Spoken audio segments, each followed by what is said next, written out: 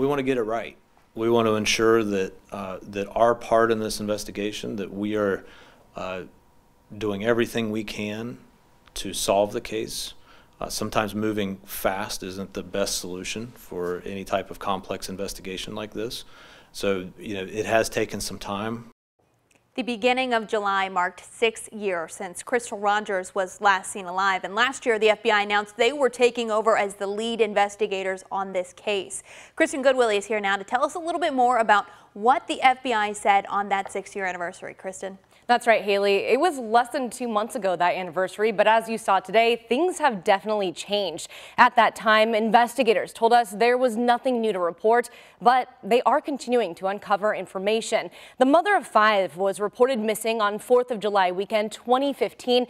Days later, family members found her car abandoned on the side of the Bluegrass Parkway with her keys, phone, and purse still inside. As the anniversary approached this year, family and friends planned a candlelight vigil in her honor at St. Thomas Parish in Bardstown.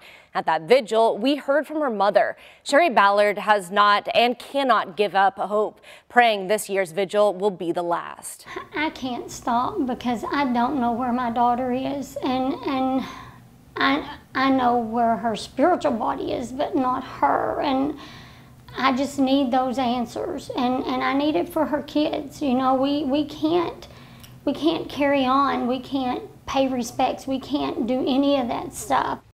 The sheriff's office named her former boyfriend, Brooks Houck, as the main suspect in her disappearance, but he has never been charged. When the FBI took over last summer, they served search warrants on Houck's family properties, went through Rogers' storage unit, which had never been searched before, and told us they would be completing hundreds of interviews in their search for the truth.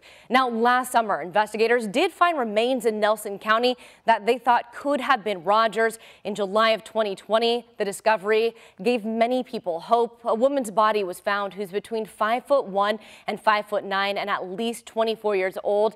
They do not have a match for those remains, but again, it is not Crystal Rogers.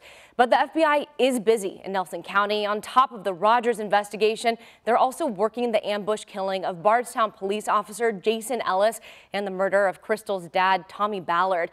Now they're waiting for the community to step up and help. Haley, back to you. All right, thank you so much, Kristen. And if you have a tip that could help investigators, the FBI has created a website dedicated to Crystal's case. This is what it looks like. The site is crystalrogerstaskforce.com.